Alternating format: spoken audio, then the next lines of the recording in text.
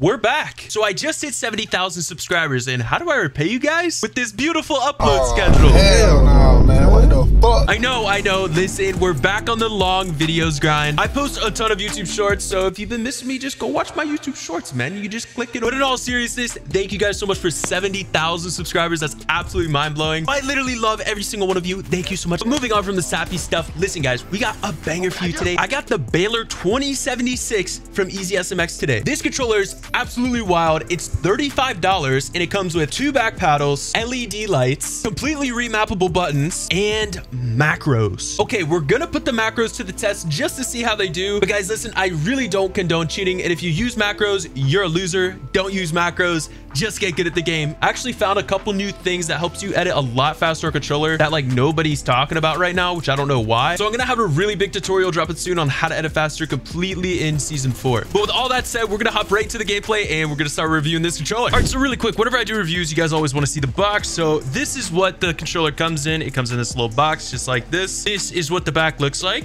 and it comes with a USB-C cable. Also this manual, which is actually really useful. Like most manuals kind of suck, but this one's actually good because the controller has so many features and it gets a little bit confusing. So this actually kind of gets to the point. It's really good. And it also comes with this wireless dongle. It's a USB dongle. But as most everybody knows, if you use a controller, use it wired. You get less input delay. And then of course you got the controller. This is what the controller looks like up close. You got 2 back paddles. This is the button if you want those on or off. You got the macro button right here. This is the wireless connect button here. And it has these pretty nice grips on the back. And these bumpers feel really good. I actually like these bumpers a lot. They're really nice and clicky, and they don't feel like plasticky. They feel really nice. But now moving in games. So right off rip, the very first thing that I feel about this controller right when I pick it up, the first thing that I notice is that it is going to be pretty hard to be smooth on this controller. Now, what do I mean by that? Pretty much, I mean that this controller has kind of a high dead zone. So it kind of has a high dead zone right out of the box, which mostly isn't really a bad thing. For one, you definitely won't get any stick drift. But if you're like me and you're used to a super expensive Pro controller, then it might throw you off a little bit right when you first start using it, but it's not really a con. You get used to it over time. And the second thing that I noticed in right off rip is that these paddles are actually good. Like my edit speed with this controller is actually nice. Like it looks like I got my scroll wheel on right now. I'm telling you, brother. And most of the time with cheaper controllers, the paddles usually suck on them and they're not very useful. But I can tell you right now, for this controller, I actually like it. It's really good. Now, don't worry, we're going to get to the macros later. But for now, I want to show you guys what settings I'm actually using for this controller. So right when you flip it over, this right paddle is my edit. So this paddle's my edit. I select with the fire button, obviously,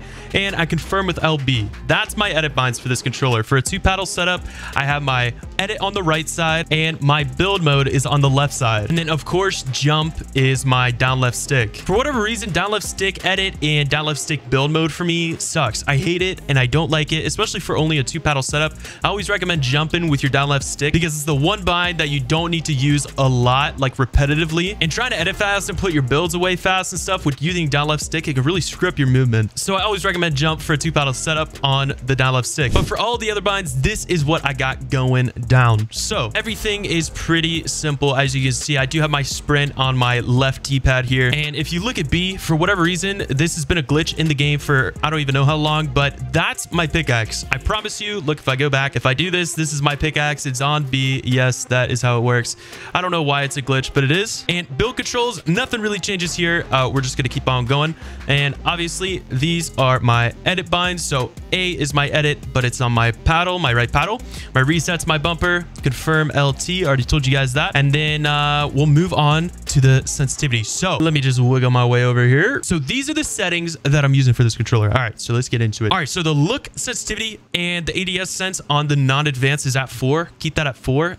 Yes, if you change that, it does change your advanced settings as well, if you didn't know. But also, our build mode is at 2.0, edit mode 2.0, and 4040. This is just a great combo. So many pro controller players use this, and I've been rocking with this for a pretty long time now. If you've been watching the channel, this is a good sensitivity for pretty much every controller. I'm going to be honest. Most pros use it anywhere from 40% to like 45%. And ADS speed is 1111. ADS turning boost ramp time, keep that at 0.20 seconds. It kind of acts as a boost, and if you don't know what a boost is, it slows down your dead zone for a period of time. So when you aim down sight and you're trying to line it up really quickly, you can kind of line it up first, and then your sensitivity will kind of go back to normal. People say this setting doesn't work without boosts on either, and yes, it absolutely does. And if you don't believe me, try it for yourself. And then look damping time, always keep this to 0. You never want this on, especially if you're on linear. And dead zone. And the left stick is 10%. No apparent reason, I just keep it at 10%. And then the right stick is at 5. Like I said, this controller comes with a pretty big automatic dead zone from the factory. So you're gonna want to keep this as low as possible. Now, like I said earlier, that's not always a con. So like, look at my dead zone here, right? So if I flick this stick,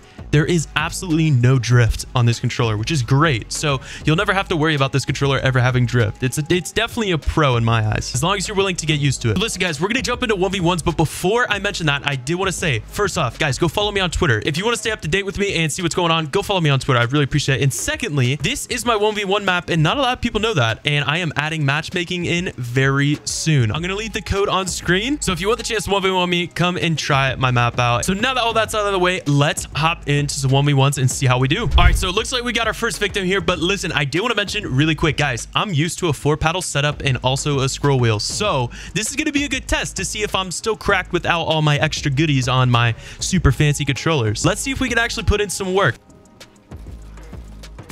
Ooh, get out of here, buddy. What are you doing? Come on now. Yo, that was all the way down from full HP. What the heck? I didn't even hit him once. Oh, my aim with this controller is crazy. What the heck? No way. Wow, that was a nasty shot. All right, please don't leave. Please, bro. Whenever they stand still, that just me. Oh, I called it, bro. I choked my words, but whenever they stand still, man, that's when they leave. All right, next guy we got is a default skin. Well, he looks like he knows what he's doing, so. No way. Thank God, dude. Oh, that would have sucked if I lost that. That would have been embarrassing. Oh, guys, it's too easy, I'm telling you. All right, yeah. We saw that. The resets were slow. I know. I'm used to the scroll wheel. I know, guys. Oh, no, wait. Oh, I can't peanut butter. Let's go. Oh, my God. That was sloppy, but we got the job done. You know what I'm saying? Oh, I suck. Oh, I suck for that. I pieced him all the way up, bro, and I can't hit my shot. That's craziness. Bro, no way this guy's name is Top G. I don't care. Yeah, boys, he's not really looking like a Top G here. I'm gonna be honest. What the heck is this guy doing? Yeah, he's got Top G internet, bro. Look at his internet, dude. I don't know what's going on with him. Either that or his controller keeps unplugging. I don't know what's going on. That's not very Top G to me.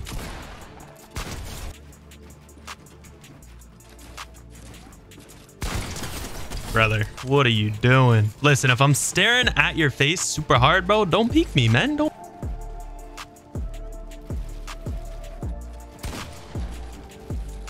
No way. How did he get up? Oh my. Screwed up my builds. Get your goddamn ass. Oh, boys. That one hurts, bro. Honestly, I kind of deserve that. I was talking a lot of. Well, that wraps up the 1v1s, but we have to test the macros on this controller. All right. The way that I'm pretty sure you do it is you press the macro button and then you press another button. So if I press this button once, wait. Oh, it's working. Oh, it's working. Okay. And then if I press it again, it turns off. Yeah, that's right. Oh my. One thing that I've kind of realized with this is that it's almost kind of impossible if you actually really wanted to use this in game. Because like if you go for a double edit, right? So now like my gun is shooting without like me wanting it to, but if I press my shoot button again, it stops the macro. So like if I'm building and I place a wall, right now, like I pull my build and I put my builds away, my pickaxe swings. So it's not necessarily like super useful. Oh my God. But like the edits are like instant. Because like, so look, like if, yeah, like I'm not even, if I just press this, it always pulls out a wall. Oh, I'm boxing myself in. Oh God. Oh my God, bro. Yeah, see, dude, this is sick, but like, oh my God. Did you see the double edit there? Hold on. So we got both these set up. Now, if I press it once and try to macro, hello. Oh, so I think I'm not editing as fast as it possibly could because I also have 30 ping. So it's pretty cool to see. I mean, I really do hope that nobody actually does try to actually use this in game. And if they do, it's kind of impossible. So that would suck to just have like macroing controller players all over the place. And then to reset the macros, I think you press and hold the middle button and it should vibrate. Yeah. There it goes. It vibrated. All right.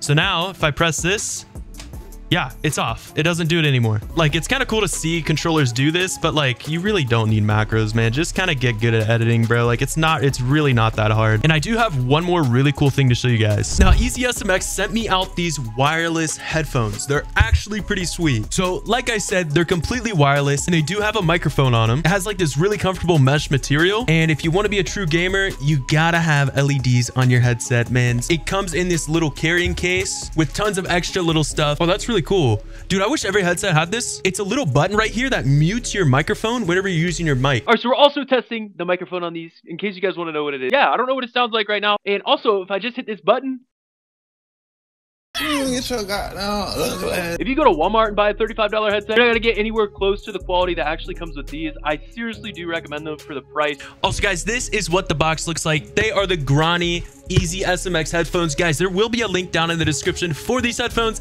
and for the controller I just reviewed, just in case you guys want to check it out. And a huge thank you to EasySMX for sending these guys out. They're awesome. Definitely go check them out, guys, and show them some support. They're pretty cool. And since I always get really good feedback for testing affordable controllers, let me know if there's any controllers that you want me to review down below. I'll be more than happy to do so. Also, guys, like I said, don't forget to go follow me on Twitter. It's down below in the description. And if you watch to the very end, comment the words WEasySMX. I want to see who actually watches my full videos and who the real ones are. And guys, like I said, upload schedules coming back at you. I got a sick video coming very soon. Make sure to hit the noties because you're not going to want to miss it. And seriously, if you made it this far, I love you and appreciate you so much. I'll catch you guys in the next one. Much love, yo. Peace.